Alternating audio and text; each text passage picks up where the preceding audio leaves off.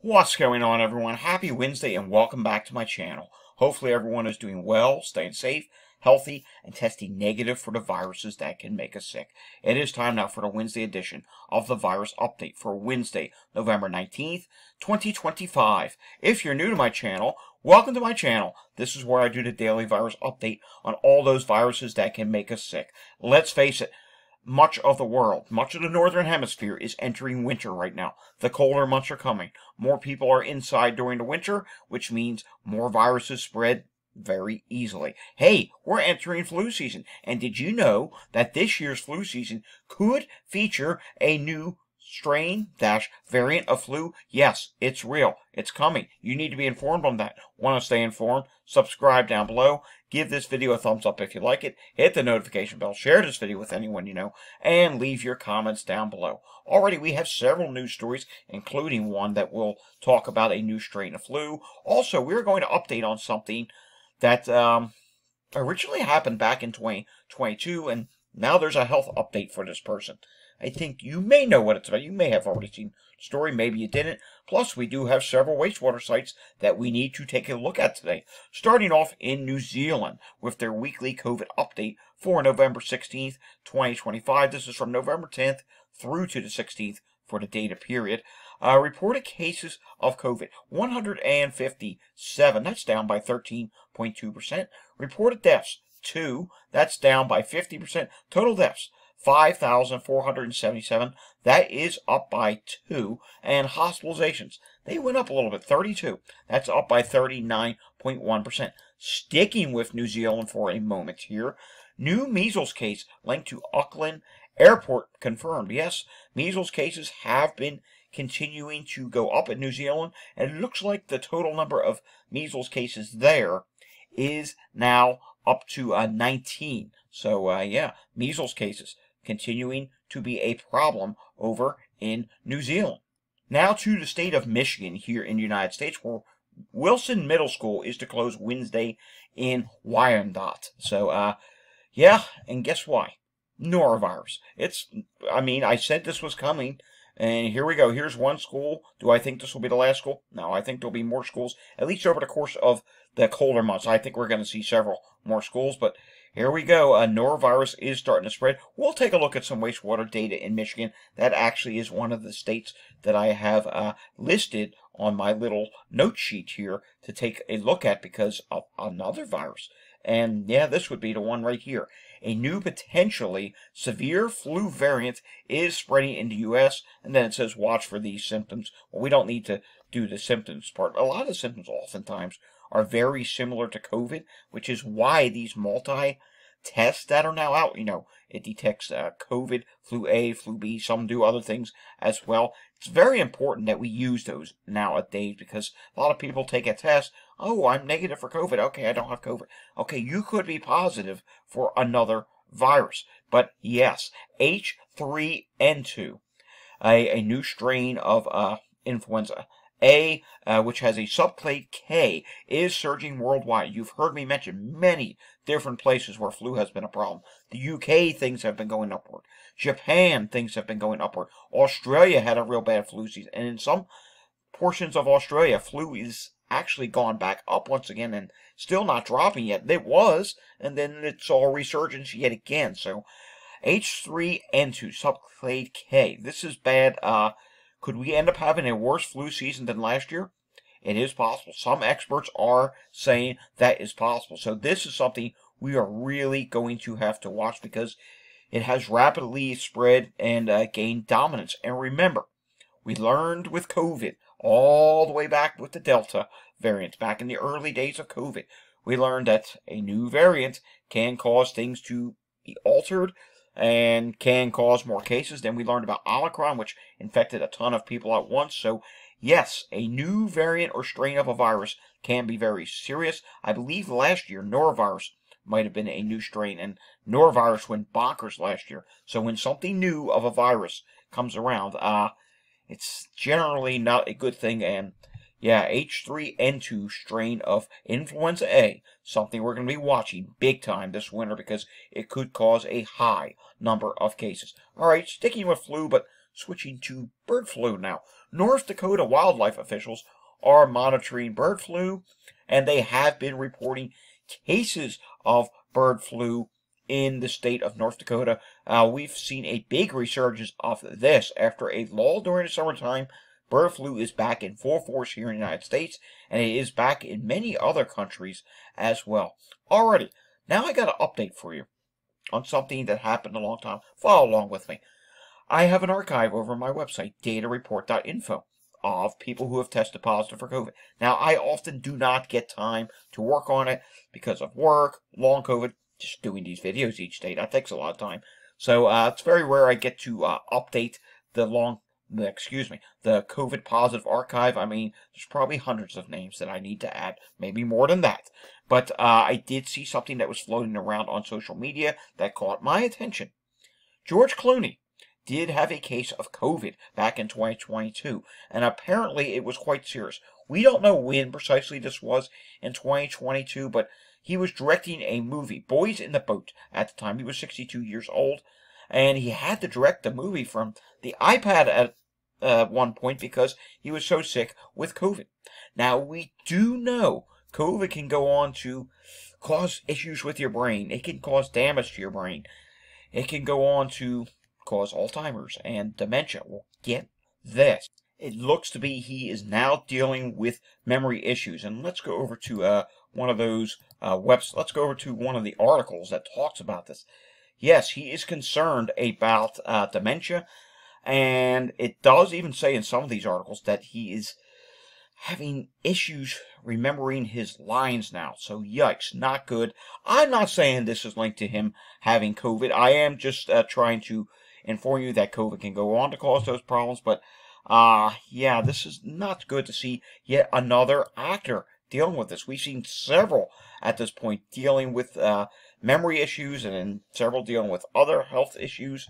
It's really sad to watch just what's happening here with how many actors. I mean, he's only in his mid-60s. This is really sad to watch. So again, George Clooney now dealing with memory issues.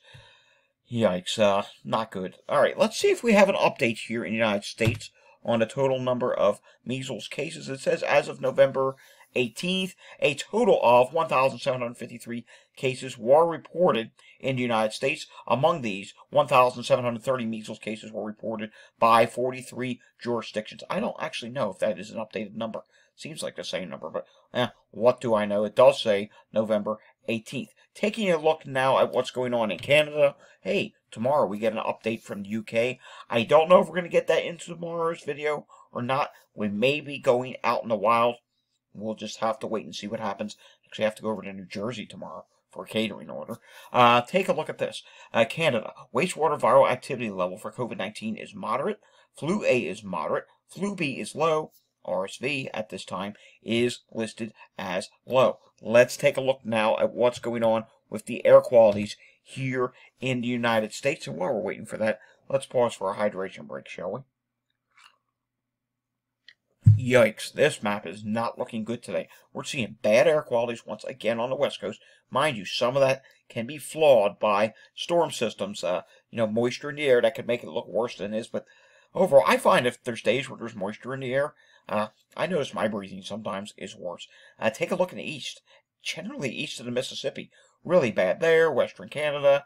I mean, there's a lot of places that you need to be really careful if you have some sort of a breathing disorder or some sort of breathing issue. Not good. Even if you're sick, it's not a good idea to go outside when there's bad breathing conditions. All right, taking a look at Florida, we do see several different calls for many different things going on there, so that is not good. Taking a look at what's going on with the hospitals in Maryland today, and we do see it looks to be things are better than yesterday. Mind you, we're recording at 11:28 a.m.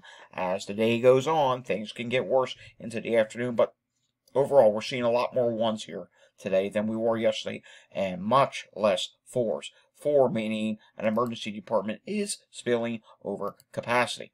Taking a look at Philadelphia yesterday, fantastic news. Just 686 EMS incidents. And if you're new around here and you're hearing me say just 686, that's a lot of calls. Well, actually, we can have way higher than that. Some of the highest days I've ever seen in Philadelphia is north of 900. I think we had a 1,000 day one time. Pretty sure we did. A lot of times we're over 800. So I think as of lately, for this fall, we're doing better than we were last year. I remember last year we were not seeing this many 700s and 600 days. We just weren't. We were seeing a lot of days over 800. It was just really bad last year. Live look at what's going on in the suburbs of Philadelphia, just outside of the area. We do see that there are some EMS calls going on, including this. I see cardiac arrest in Lower Merion Township, Pennsylvania. Yikes, that's not something we like to see on there. Let's see what's going on in Chester County. And we also see cardiac arrest there as well, in West Whiteland Township. And we are seeing respiratory difficulties show up, and a few other things at this time. Taking a look at Bucks County, which has been fairly busy this morning. Yeah, it was 12 incidents before I refreshed this, and it's still 12 incidents. We just see a lot of different things going on. We're not seeing respiratory distress. I was seeing that earlier, not seeing it when I look at it now, so I guess that is some good information. Let's take a look now to see if Pennsylvania gave us the weekly update on what is going on when it comes to influenza cases and RSV. We do see 1,847 laboratory confirmed influenza cases have been reported. Season to date starts back in September 28th up through to the 15th of November, and it does look like they're still saying emergency department visits are low statewide. With that being said, for the week ending on November 8th, 2025, there were 106 new adult hospital admissions and 6 new pediatric hospital admissions for flu. RSV, 609 laboratory confirmed cases from September 28th through November 15th. For the week ending on November 15th, the percent of emergency department visits is low for RSV. For the week ending on November 8th, 2025, there were 29 new adult hospital admissions and 10 pediatric hospital admissions in Pennsylvania, and it looks like COVID is still low statewide. For the week ending on November 8th, 2025, there were 227 new adult hospital admissions and 15 new pediatric hospital admissions. It still amazes me how much COVID we do here in the hospitals in Pennsylvania. Now moving on to New Jersey, where we have to take a look at a news story first. Aha, yes, another news story. A trio of respiratory viruses is sending people to the hospital in New Jersey. And you know, it's COVID-19, influenza, and RSV. They're saying here that there is some increases for that at this time from that report that we normally take a look at from New Jersey. So, yeah, New Jersey's starting to see an increase. Hey, take a look at this. Cooper University Hospital. This is in Camden County, New Jersey. That's South Jersey. They are dealing with a total divert for patient volume at this time. And we do see Inspira Medical Center, Malka Hill, total divert, specialty issue at Inspira Medical Center, Mannington, specialty issue at Muhlenberg Hospital, psychiatric issue at Robert Wood Johnson, University Hospitals dealing with a psychiatric issue. Yikes, that's 1, 2, 3, 4, 5.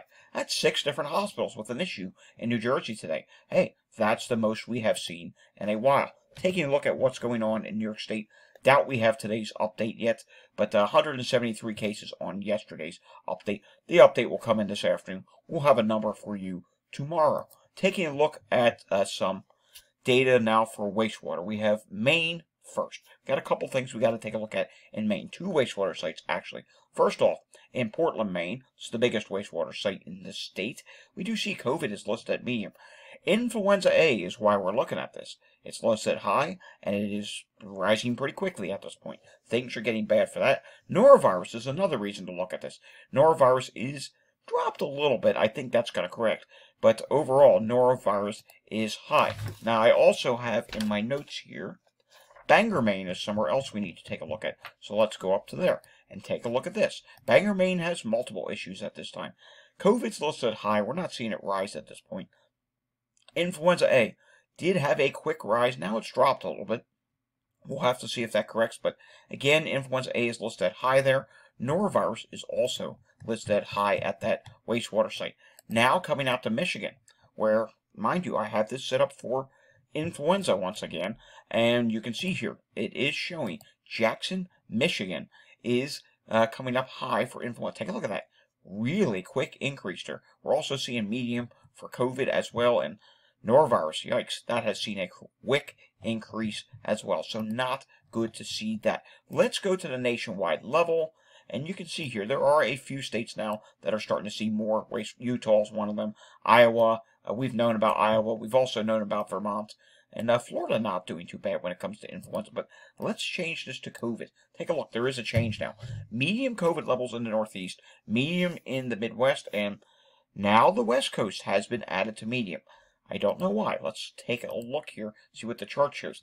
Well, it still shows it's dropping, so I don't know why they recalculated it to medium. It's saying an upward trend despite this chart still dropping. I'm assuming this will get corrected later in the week. Hey, take a look at the West. We're seeing RSV show up a little higher. Also seeing Influenza A increase a little more. Let's go back to the national level and take a look at norovirus now. It's medium in the Northeast, and high in the Midwest, high in the Southeast, and let's actually take a look at the chart for that. First off, you can see here, COVID, yeah, going up a little bit, then it drops some. We'll have to see if that gets corrected. RSV increasing its presence, and there's norovirus. Yeah, aside from this incomplete data wonky movement at the end, norovirus has been quickly going up. That's not good to see whatsoever, that it's quickly going up, and I think it's only going to get worse. Like I said, I think we are definitely going to see more school norovirus outbreaks soon. Unfortunately, that could also include long-term care facilities as well. Let's go to somewhere out on the West Coast now for wastewater. We'll end here, and we can see San Diego, California. Very low for COVID at this time. Doing very well for all the viruses, actually. This is really some fantastic news, but before we end today, we got to go back to this. H3N2, with its subclade K strain of influenza, likely to make big headlines this winter. It could be a really harsh flu season. Thanksgiving is just next week. We already see a few wastewater sites showing increased levels of flu, as I showed you here. I'm going to show it to you again. Where's flu? Let's go to influenza A. I think once we get past Thanksgiving next week, see these orange sites, which I was talking about? I think we're going to see a lot more of them pop up, a lot more yellows as well. I don't think we're going to be seeing all the regions show blue once we're in December. I think we're going to see more medium and maybe even some high areas at some point show up here. Yeah, things are about to really get bad for flu, and then, of course, you have COVID and all those other viruses as well. Alrighty, folks, if you enjoyed today's video, give it a thumbs up, subscribe down below, hit that notification bell, share this video with anyone you know, and leave your comments down below. And of course, ways to support the channel, such as becoming a Patreon member, which helps me do my work here, helps me supplement when I have the long COVID issues as well. There's a way to support me there down below. Alrighty, folks, I'll see you again next time. Until I see you again next time, stay safe, everyone, and have a fantastic Wednesday afternoon. Thanks for watching.